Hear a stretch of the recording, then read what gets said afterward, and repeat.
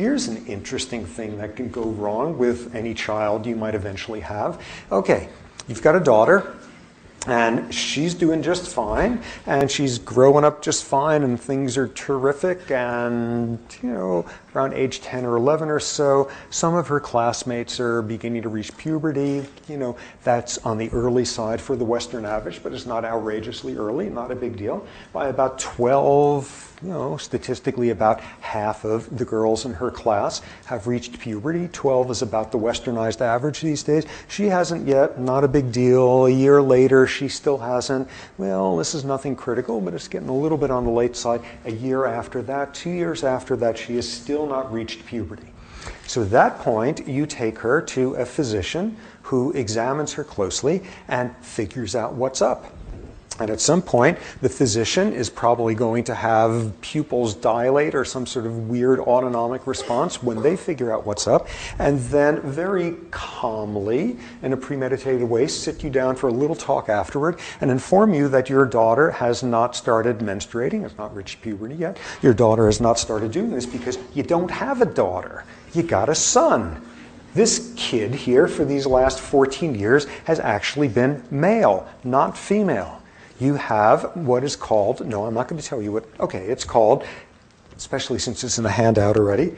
Anyone want to guess what it's called? It's called a TFM, testicular feminization syndrome. And you wind up with a testicular feminized male. These are individuals who genetically are male. At the level of chromosomes, that XX and XY business. These are individuals who have testes way up in their stomach or whatever, never descended down. These are people whose testes make testosterone.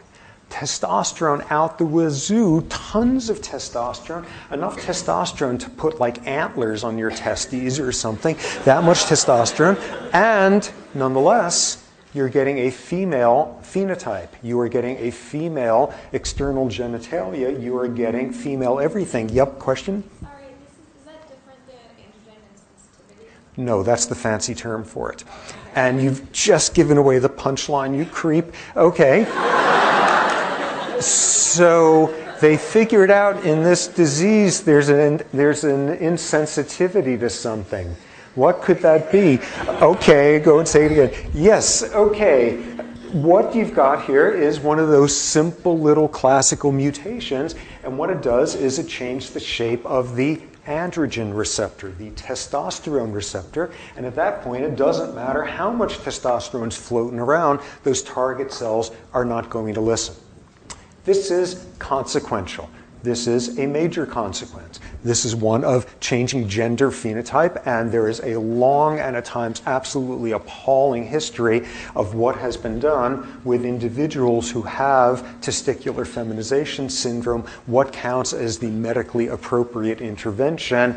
There's some horrifying history there that could be straight out of the first lecture in terms of some notions of what counts as normal gender behavior.